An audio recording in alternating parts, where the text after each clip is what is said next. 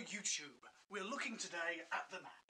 Today we're going to have Nibiru crashing in here, we're going to have Planet X coming in there, we're going to have tidal waves coming from both sides destroying the United States, Canada, but Mexico is somehow going to explicably survive due to some kind of, I don't know, Star Trek style shielding brought about through some kind of energetic use of sombrero hats and doing the hat dance. That's how Mexico will survive, although Cuba will not survive because Cuba is communist and communism is evil. But regardless, over to Europe, over here we have a number of situations. There were basically floods and a backwash, but also Nibiru, like a giant marble, will be rolling back out of the Atlantic over Iceland, Britain and France, for some reason inexplicably leaving the Low Countries perfectly okay while destroying Germany and not even touching Denmark somehow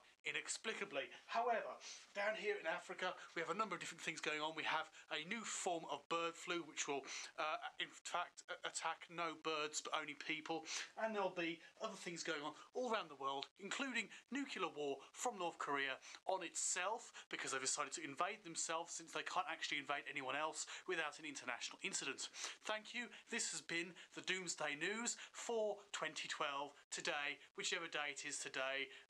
Something like the 9th, is it? Is it the 9th? Is it the 21st of December already? No, it's not. Okay, thank you, goodbye.